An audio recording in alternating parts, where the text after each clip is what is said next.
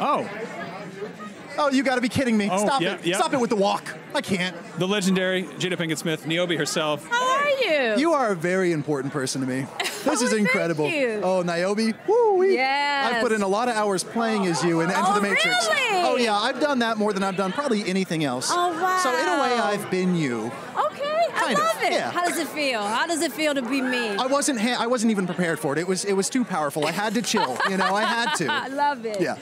Okay, so without spoiling anything, you look a little bit older in the movie. You look, I think, younger than I do in real life. Good Lord. Yeah. You be older. I don't mind it. I don't mind it. I love it. This is kind of a stock question, but what was that makeup procedure like? But also, what was your sort of approach to making Niobe older as a character? Yeah, it was definitely, it was a bit challenging, but 5 hours of makeup, and it wasn't until I actually had the makeup on that it clicked. I was like, oh, okay, got it. Yeah. So, but I really had to think about it, just as far as like my body, my voice, all of those things. So Interesting. And how did making Resurrections compare to Reloaded and Revolutions? it was different because I didn't have to train. I didn't have to train this time. Okay, I see. Yeah. So maybe that's a little bit of a spoiler in the respect that she's not flipping around. Yeah, she's not flipping around. Okay. She's still a badass. She's just not flipping around in this one. Okay, I see. Now, you mentioned the video game Enter the Matrix, which I feel like came at a time when video games weren't taken quite as seriously.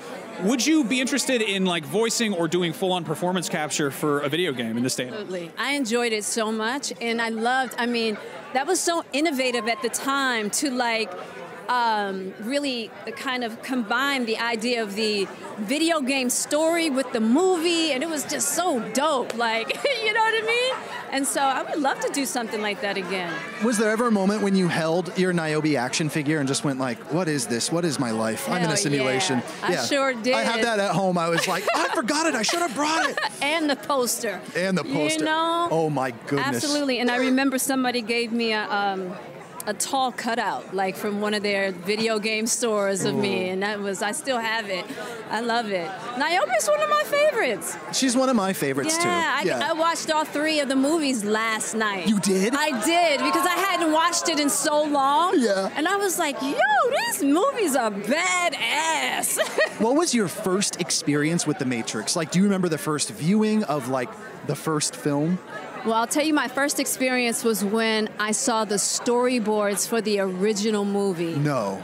Because they wanted Will to play Neo. Yes. So we had the original storyboards, and I was like, this is amazing. Yeah. This is Japanese anime live action. I was like, if they can pull this off, this is beyond. And I mean, the storyboards were incredible. Yeah. Right? And so that was my first experience. That is a very cool answer. Yes, that was my first experience, and I was in from the gate. Yeah, I love the idea of you calling Lana, like, listen, if he doesn't do this, I will. All right? Just come on. I've seen the storyboards. Yeah. Yeah, and I auditioned for Trinity. Of course, the best lady got it. Carrie-Ann is the best in the whole wide world as Trinity. But I'm glad that they remembered me for Niobe. Thinking of that universe, Trinity and that role reversal of Niobe, that is wild to think about. Well, you killed it as Niobe, and I can't imagine anyone else, and you will continue to kill it as Niobe. Thank you so much. It's absolutely beautiful. It. Yeah. Thank you. I love it. Right. This is so gorgeous. Are we? Yeah, this is amazing. Are we seeing this? Oh my goodness. That is stunning.